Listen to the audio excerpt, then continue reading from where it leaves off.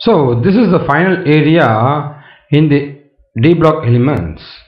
So that's the purple of caseous. Let's see what is this purple of caseous.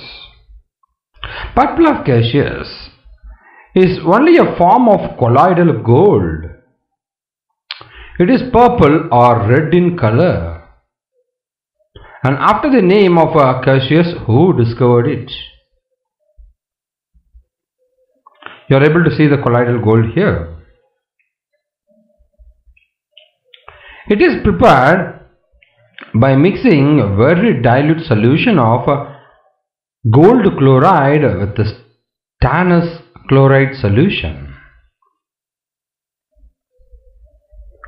You are able to gauge the gold separately and the tin chloride separately, the stannous chloride.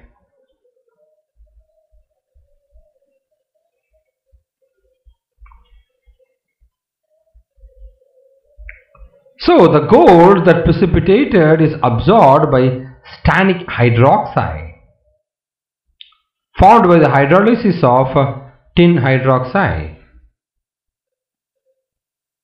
You are able to see the tin chloride which is formed here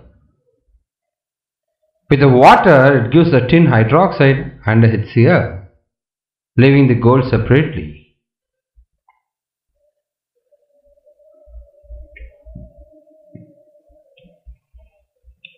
So the purple of caseous is used in making ruby red glasses and high class potteries.